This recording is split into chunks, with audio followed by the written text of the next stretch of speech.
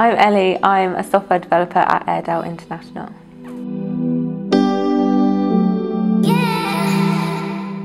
So I started at University of Leeds doing maths, and then really liked the applied side, like the engineering sort of modules that I took. So tried to find a really easy route into a master's that could then lead me into a sort of engineering style role.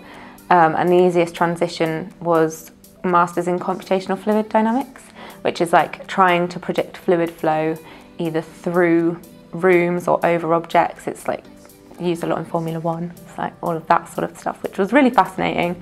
And then I applied to Airedale. I found it online, applied to them to be a design engineer, which I thought was kind of the most relevant towards what my degree was.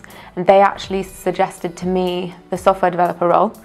So I looked into it all and found that it's something that's always interested me, but I never thought that I had the background in it because I only ever did 1 or 2 modules in sort of coding topics, which obviously is a heavy part of like the day-to-day job of a software developer.